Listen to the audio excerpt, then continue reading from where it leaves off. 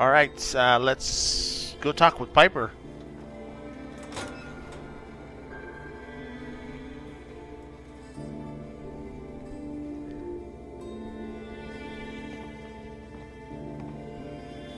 Well, Nikki Valentine walks into my office for a change.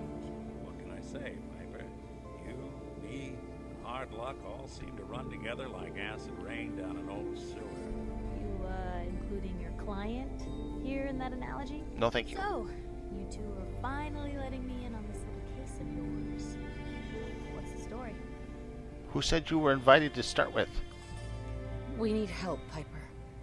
This man named Kellogg kidnapped my baby. But that wasn't all. He was working with the Institute. He gave them Sean. The Institute. Oh boy. I've been investigating these creeps for over a year now. The Commonwealth's boogeyman. One whole year? Feared and hated by everyone.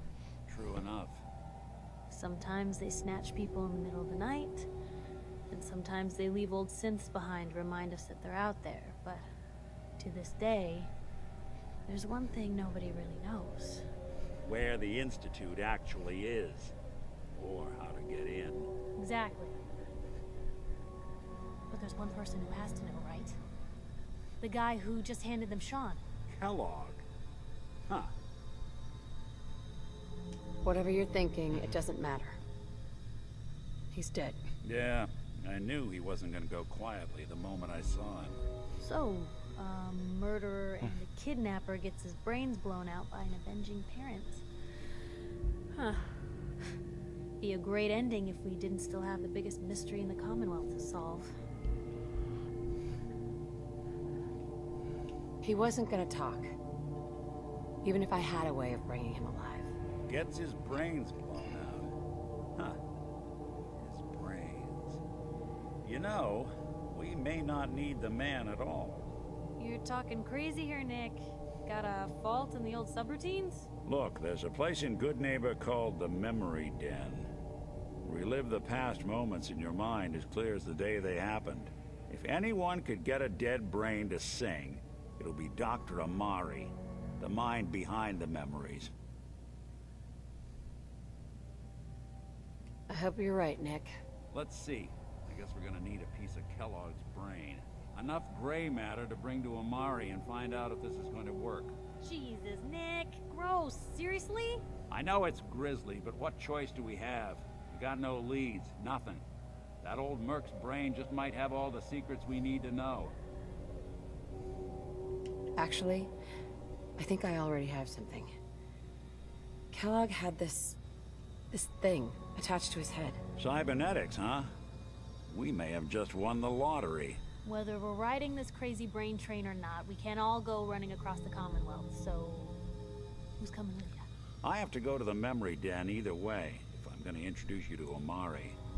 If you want to head there together, just say so. Of course we'll take Nick. It's you and me, Nick. Let's get going. Don't worry. We're gonna get your boy back. Just a few more steps. Sorry, While Piper. you two are out, I'm gonna do some more research. I'll be here if you need me. I'll be back.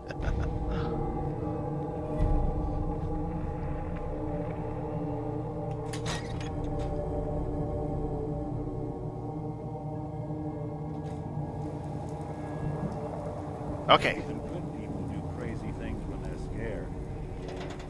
Diamond City's motto. Okay. What we're going to do after Dangerous Minds is do some stuff with Nick. We're going to solve his cases and going to go through one of my favorite dungeons in the game. It's just the ambience, the environment, the story that's told, the narrator of the story. It's one of my favorite places. And it fits so well with this detective kind of, I don't know, creation, I guess. I'm not really a detective, but more like a superhero.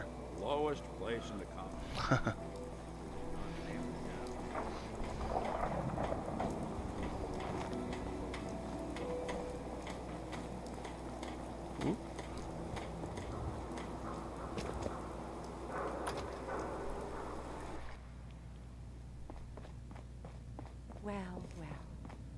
Mr. Valentine. I thought you had forgotten about little old me. May have walked out of the den, Irma, but I'd never walk out on you. Oh my goodness. Amari's downstairs, you big flirt. That sort of line work on most women?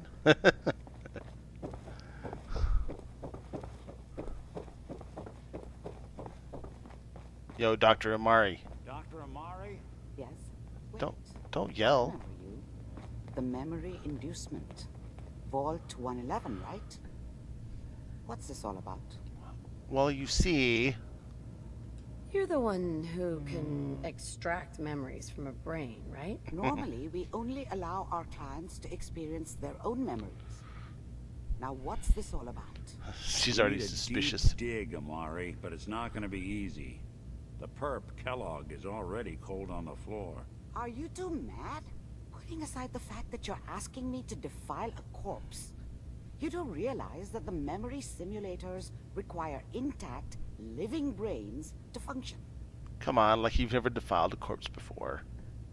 Please. Nick told me you're the only one who could make this work. This dead brain had inside knowledge of the Institute, Amari. The biggest scientific secret of the Commonwealth. You need this, and so do we. Fine. Well, I'll then. take a look. But no guarantees. Do you have it with you? Defiled piece right here. Here's what I could find. What's this? This isn't a brain. This is... That's good. Wait. That's the hippocampus. And this thing attached to it? A neural interface? Those circuits look awfully familiar. You seen your own Not neural so. interface, Nick? From what I've seen, all Institute technology has a similar architecture. Go on, Doctor. Mr. Valentine is an older generation synth. But Institute technology being what it is, the brain implant could fit him. But that's an incredible risk to take. We're talking about wiring something to his brain. Don't worry about me, Amari. I'm well past the warranty date anyway. Hey, I appreciate this, Nick. You can thank me when we've found your son. All right, let's do this. Whenever you're ready, Mr. Valentine, just sit down. If I start cackling like an old grizzled mercenary, pull me out, okay? Let's see here. Oh. I need you to keep talking to me, Mr. It just Valentine. goes right in back there, huh? Any slight change in your cognitive functions could be dire. Are you feeling any different? There's a lot of flashes. Static. I can't make sense of any of it, Doc. That's what I was afraid of. The mnemonic impressions are encoded. It appears the Institute has one last failsafe. There's a lock on the memories in the implant. How do you lock memories? The implant is encoding all the mnemonic activity in the hippocampus. Think of it like computer encryption, and we don't have the password. Let's see. A single mind wouldn't be able to crack it. But what if we use two? We load both you and Mr. Valentine into the memory loungers. Run your cognitive functions in parallel.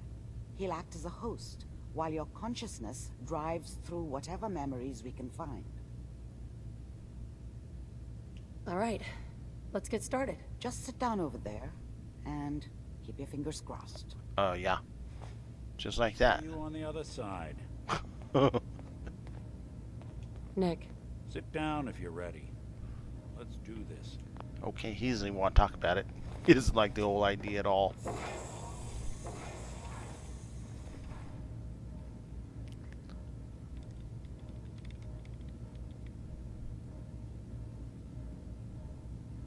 Initiating brainwave migration between the transplant and the host. Mnemonic activity coming from the transplant. It's degenerated, but it's there. We're going to load you into the strongest memories we can find. They might not be stable. Just hold on. They might not be stable. It's good to know.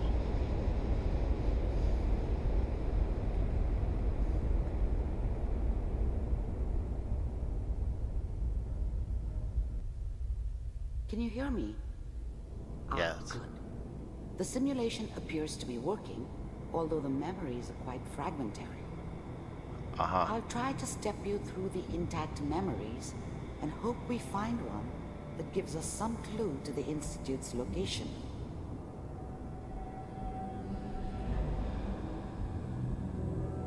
There. This is the earliest intact memory I can find. So this is basically just the story of Kellogg, you know. It's Bethesda's attempt to justify his behavior.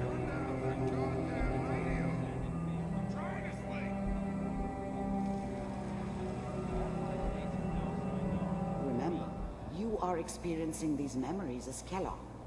This may prove disorienting at first.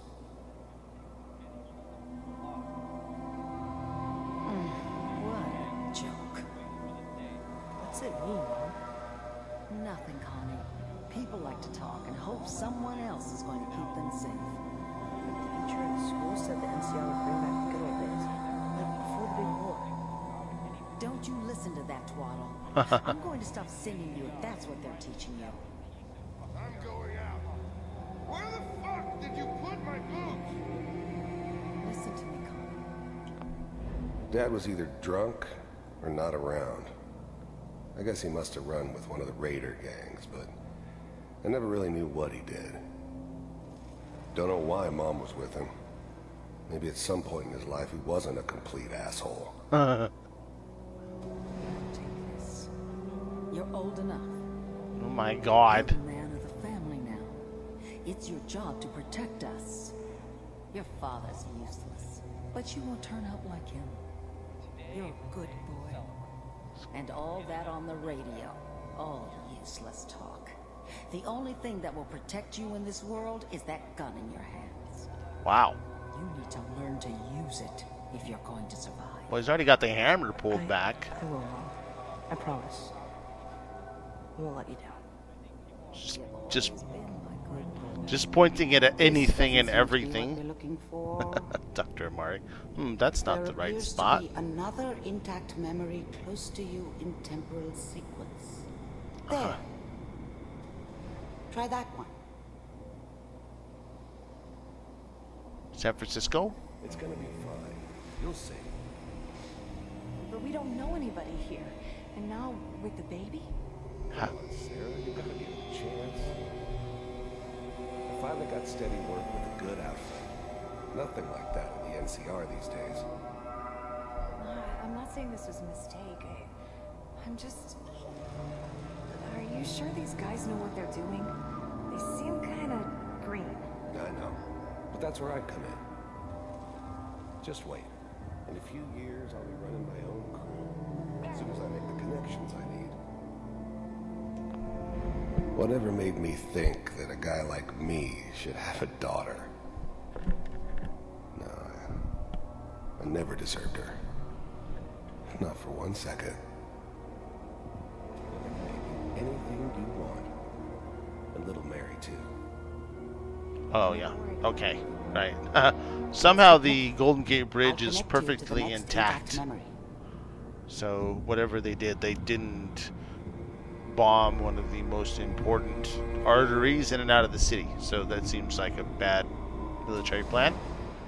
How did you think this was going to end, Kellogg?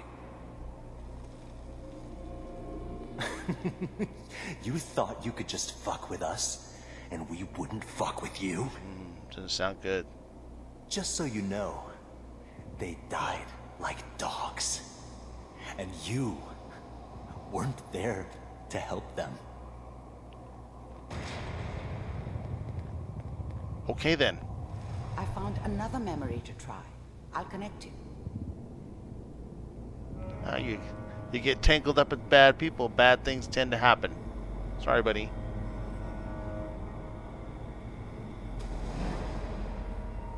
Mind if we sit down? Suit yourself. Well, he moved up to metal armor now. He's a much tougher guy. He's got So, a bad knee at this you point. take care of people's problems. Is that right? If you pay me. Just a merc. Just a merc. Moving on. We seem to be getting closer. Yep. Try this next one. Yeah. Starting to make a name for himself. He got better gear now. Well, well, well. I'm glad you decided to meet with me. So, you're with the Institute. I wanted to see for myself if you really existed. We do, as you can see. Huh. What do you want? It's come to my attention that you've been rather disruptive. Are you looking at me, son? What are you looking at? This must stop. I do what people pay me to do. If that's a problem for you, I could see only one way out. And what's that, Mr. Kellogg? If I'm working for you, there's no more problem. From what I hear, you can afford me. I don't think you fully understand the situation you're in. I think I do. Very well. B-748, initiate.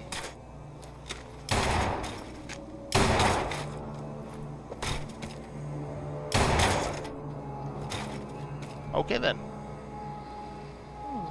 Impressive.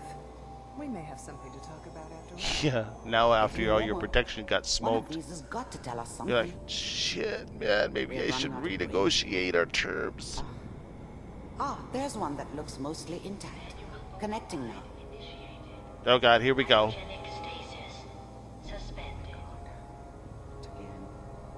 I'll try to locate another memory as quickly as I can. Please try to remain calm. That's actually very sympathetic by Dr. Amari. She's like, oh God, here we go again. I found another intact memory. Whenever you're ready. We don't have to relive that whole scene again. Is that your son? This appears to be a very recent memory. So, good news, I think.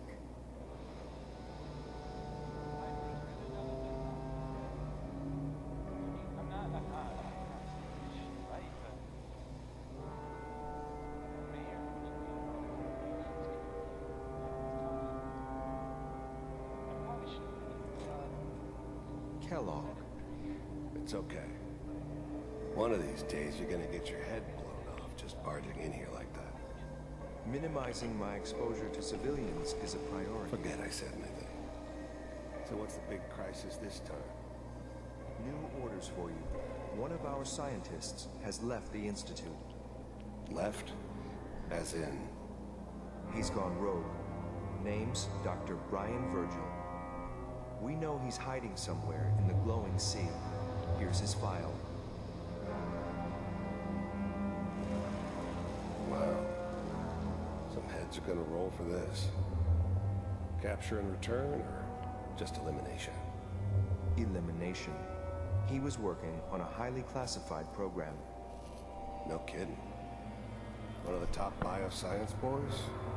Damn. So, I guess you're taking the kid back with you. Affirmative. Your only mission is to locate and eliminate Virgil. You're taking me home to my father? Yes. Stand next to me and hold still. Okay. Okay.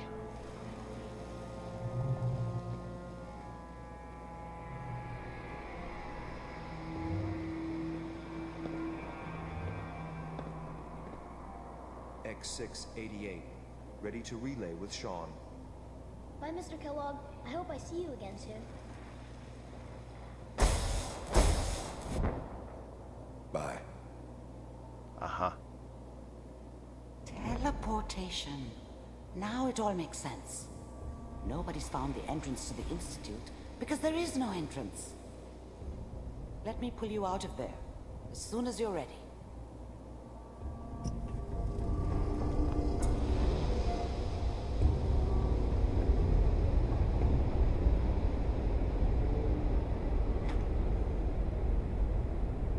Alrighty then. So he was going to go on about how he's going to miss the kid. Movements, okay? I don't know what kind of side effects the procedure might have had. No one's ever done this before. How do you feel? Psychopath, they're going to blow your head off. Oh, I don't know. I'm okay, Doctor. Thank you. That's good. But I want you to keep monitoring yourself. We have to be sure there's no long-term damage. Are you ready to talk about what happened in there? We got what we needed. The Institute uses teleportation to get in and out. Yes. Their greatest secret has finally been revealed. But that only leads to more questions. How does it work? Where do we go next? That scientist, Kellogg, was supposed to track down. Virgil. We need to find him. You're right. A rogue Institute scientist could answer all kinds of questions. Where did the memory say he was? The glowing sea? That doesn't make sense. No one goes there. Not even if they were desperate. That's why he's there. To make the Institute think twice about following him. That must be it. He's using the radiation in the glowing sea like a shield, or a cloak. A way to throw them off and be at an advantage. If Virgil found a way to survive there, you'll have to do the same. If you're going to follow him. I'll find a way to get through the rads. Don't worry. Good luck. Not worrying. And be safe. Okay. By the way, I unplugged Mr. Valentine first. Removed the implant while you were waking up. He's waiting for you upstairs. Okay then. I just got a bunch of goodies to take, but I'm not going to take them right now. We will not do the glowing sea now. We're going to do some detective cases because, you know, we've got Nick. We can do his quest.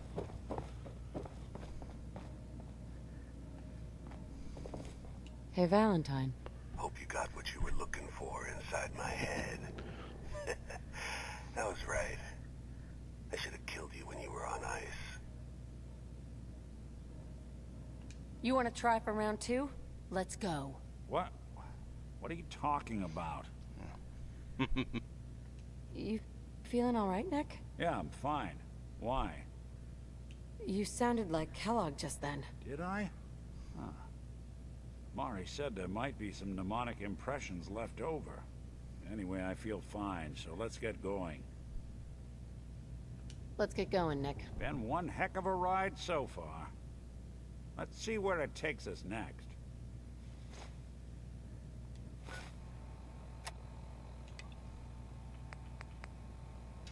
I'm wondering... No, let's go back to Diamond City and... I think we ought to talk. Alright. Is something the matter? You sound upset. What? Oh, no. We've just been traveling a while now, and I figure there hasn't exactly been equitable distribution of information. Gotten a decent glimpse into your dirty laundry, but you still don't really know a whole heck of a lot about me. I figured I'd offer to balance the board. So, is there anything you want to know?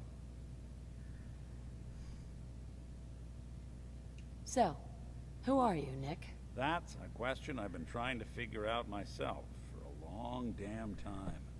I know I'm a synth, authentic Institute handiwork, but I'm still mechanical, not bioengineered like the fancy synths giving everyone the willies these days. I get tune-ups now instead of checkups. But my memories, my personality, they're all lifted from some cop who volunteered for an experiment back before the war. They scanned his brain and copied it onto the hardware that runs between my ears. Don't know why they chose to make a robot based on some pre-war cop instead of a math genius or a bioengineer. Hey, maybe that's why the Institute tossed me in the garbage instead of turning me into one of their people snatchers. Wait, the original Nick was from my time? Sure was. Which meant when I finally ended up out here, it was quite the rude awakening. I remember waking up one day in a garbage heap, a body in tatters and a head full of memories belonging to a man who'd been dead for 200 years. Suffice to say, it was a confusing couple of weeks. Folks didn't really know much about synths back then, so when I finally ran into people, they mostly treated me with caution rather than hostility. But the kids, they weren't afraid. I think his name was Jim.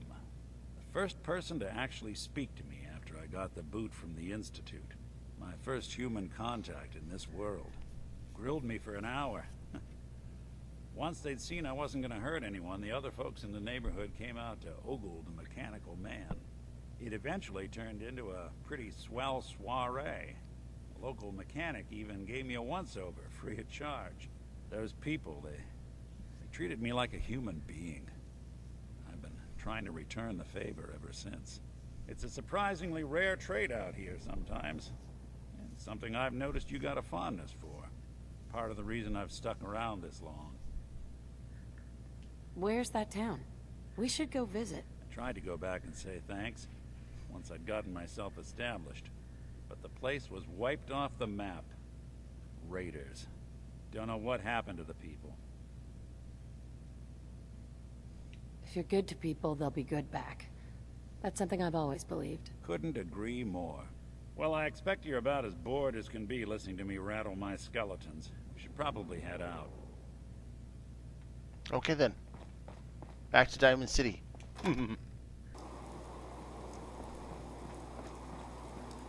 Let's see, what kind of stuff is in my inventory that we can get rid of? Some buff out, some mentats, psycho.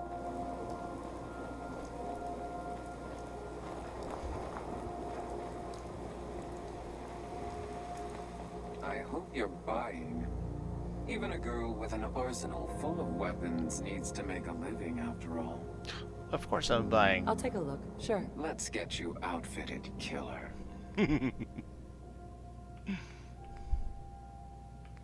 can buy those for Nick. He's gonna run out because you know, they're really bad shots and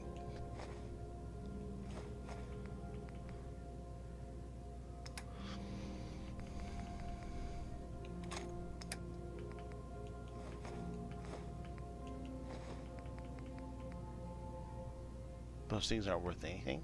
Wow. Okay.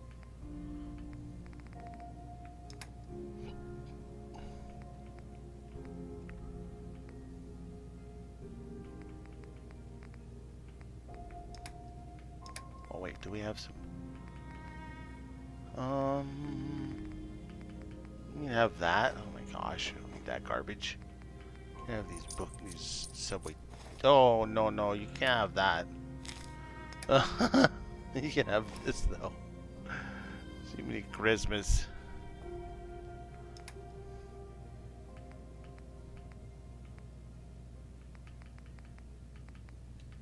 You can take some of these fusion cells.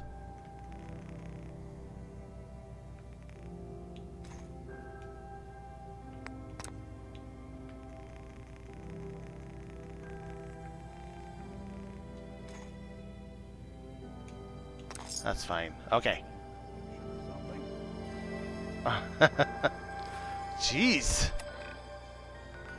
Doing a collection or something?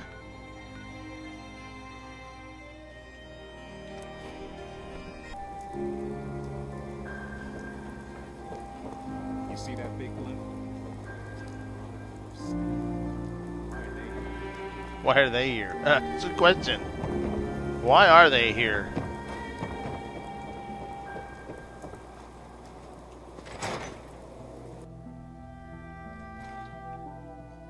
I'm glad you're here. We got a new case while you and Nick were out. Ready to put on the detective hat? Tell me more. Our client is a fisherman who lives on the edge of the Commonwealth. Kenji Nakano. Nakano? Huh. That name takes me back. My memory's a little fuzzy on the details, though. Maybe if you bothered writing things down, Nick. Can't do that. Wouldn't want to put you out of a job. Huh. I'll remember that the next time you need me to console a hysterical client. Mr. Nakano didn't leave many details. Said he'd go over everything when you meet him. But if you want my guess, missing person case. Guy had a worried look a mile long. I'll go check it out. Thanks, Ellie. The Nakano residence is up in the northeast, near the coast. A small fishing house. He said that he and his wife will be waiting for you. It's a long walk. That's how the hard cases always start. Alright, let's do what's this one? Marty Bullfinch case. Be careful when you head over to the Nakano residence. That whole area is pretty isolated. And this one? Bullfinch case. Marty was Nick's partner. Emphasis on the was. He must have been some kind of desperate to come to us for help after all this time. Marty and I never exactly saw eye to eye. Mostly because he was usually passed out on the barroom floor. Come on, Nick.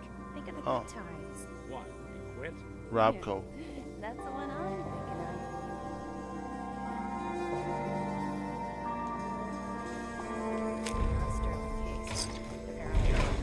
disappeared one day. No one's seen him since. Been meeting with Earl's face to bed for a while now. You're up. So, what's your take on the case, Ellie? On Earl? Well, he didn't have any enemies, that's for sure. Someone would have to notice you're alive first. And Earl didn't exactly have the charisma to inspire any crimes of passion. What's that leave us? I don't know, Nick. It can't be the Institute, right? Guess we'll just have to see. Okay, thank you. I wonder what the story is between Mr. Nakano and Nick. Well, you work here, don't you? You don't just write notes down, do you? Okay, let's do this. Let's hit up those cases, the Earl Sterling and the Marty Bullfinch case. First, actually we can do that here in just a second, but we'll just start that in the next video. Before we do Earl Sterling, though, I think we should probably check out this Randolph safe house. Oh, cool. It's right there, Fairlane Hills Estate. Let's check that out, just make sure that it doesn't send us to the exact same place as the Earl Sterling case. We'll do that in the next video.